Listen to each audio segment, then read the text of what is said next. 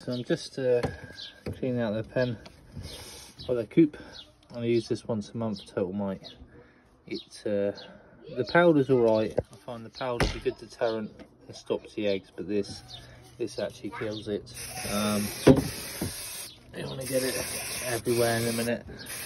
I'll do their sleeping quarters in a minute as well, but this is the only thing I found that really sort of